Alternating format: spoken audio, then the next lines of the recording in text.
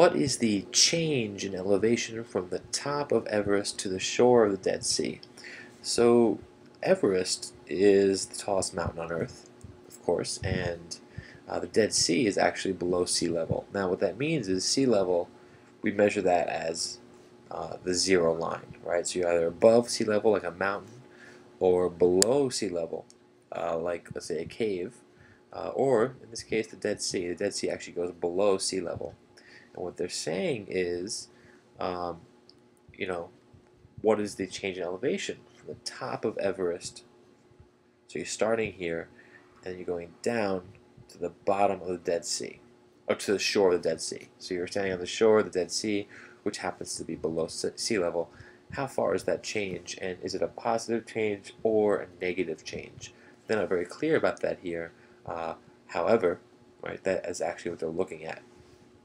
So I actually forgot to write down the actual heights of these two. Let me pause this and put that in there. Okay, so they tell us that that Mount Everest is 29,035 feet above sea level, and the Dead Sea, the shore, is 1,310 feet below sea level, and so we can think of that as negative 1,310.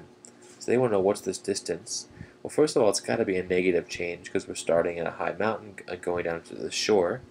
So J and F are out. Don't be overwhelmed by the exact calculation.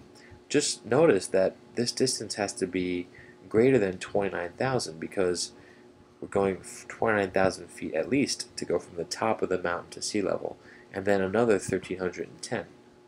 So, in fact, I would say that, oh, I crossed out F.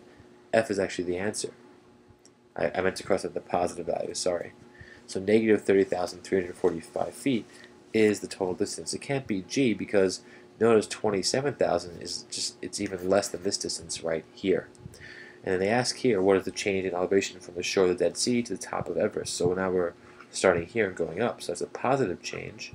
And it's going to be the same, except now it's a positive 30,345. So again, they're not very clear about it in the wording here, but when they talk about change, usually they also want to know, was it a positive or negative change? In other words, did it start at a high and go to a low value? So going from 3 to 2 feet would be a change of negative 1.